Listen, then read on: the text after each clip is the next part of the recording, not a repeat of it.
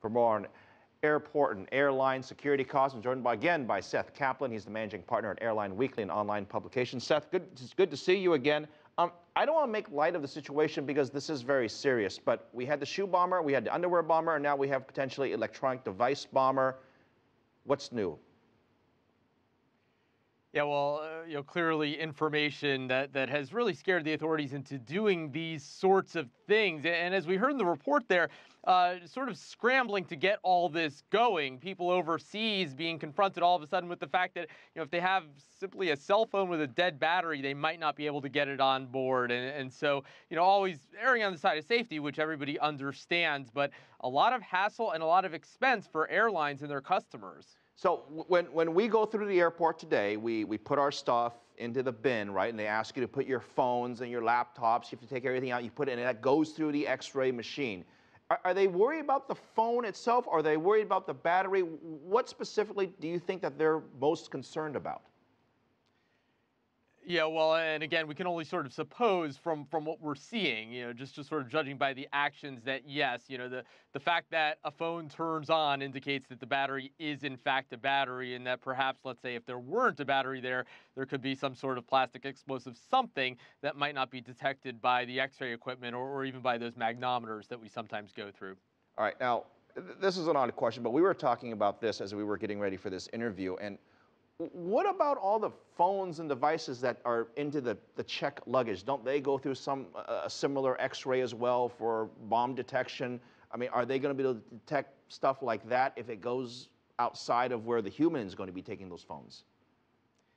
Yeah, and it is a good question. Different requirements, certainly. We've seen over the years, for example, lithium batteries at various times be a concern if they're not connected to anything. But if they're connected to a device, that's okay. So in this case, again, we can only assume by the fact that they're searching people for these phones that don't turn on at the security checkpoints, that they're thinking in terms of something that a person would actually activate physically. But all very circumstantial and a very imperfect science.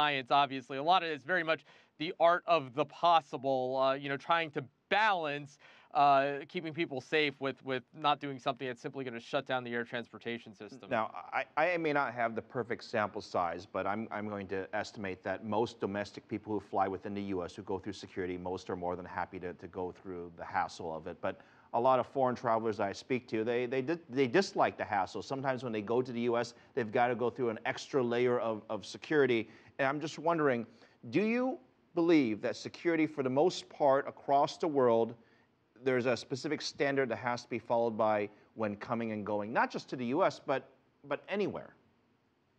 Well, there's not one, and that's one thing that airlines have expressed a lot of frustration in this over the years. It's not just travelers, but airlines themselves that have to comply with very different regimes. And it's not just a question of strict or not as strict. Sometimes one country might seem very strict about one thing, but then lax about another. And in fact, right now, these regulations regarding the phones, for example, having to be charged, that's something that's being implemented on inbound flights to the U.S. So in that case, we actually have something that's stricter for flights coming to the U.S. than for flights within the U.S. Now, on the other hand, domestic flights are in some ways more sensitive because, Phil, very short haul flights, people flying between cities where they could drive if they wanted to. Those are people where, when the hassle gets too high, and we saw this certainly after 9/11, people say, you know what, forget it, I'm not going to fly, Okay. I am just going to drive instead. Now, in fairness, most of us already have our phones on when we go through the airport. I mean, it's not that difficult for me to take out my phone and show you that it's working. I imagine that that's really the procedure.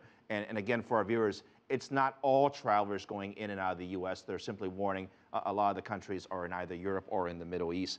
To talk about money for a bit, there was some talk a while back that TSA needed to streamline. They needed to cut their budgets. They needed to get more efficient. Is this going to have any impact on that?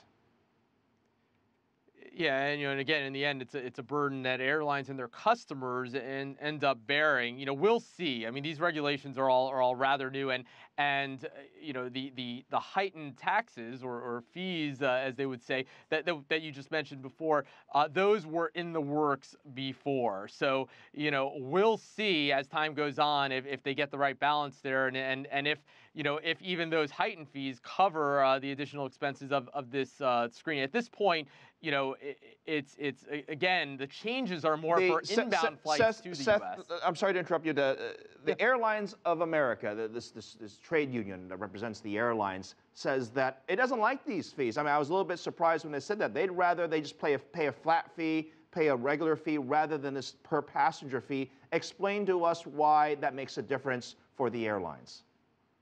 Yeah, well, some things, Phil, are rather inconsistent. For example, the fact that you're paying per segment, let's say when you're connecting. I mean, you only generally clear security once at the first airport, and then if you connect in Atlanta or Chicago or somewhere else, they're not screening you again. So certainly some inconsistencies there. And airlines, you know, beyond that, just very frustrated that they feel they're being overtaxed. You know, this is national security, so there is a question as to whether it's fair to tax airlines and their passengers specifically for something that the whole country should care about. You know, I mean, those planes back on 9/11, most of the people who died were not on the aircraft. And, you know, so we fund police, for example, on the roads from general fund dollars. And there's a question as to whether, you know, we should be taxing just air passengers for something that affects everybody. We can continue on. I apologize, we're out of time. It's good to see you again. Seth Kaplan, Managing Partner, Airline Weekly, an online publication.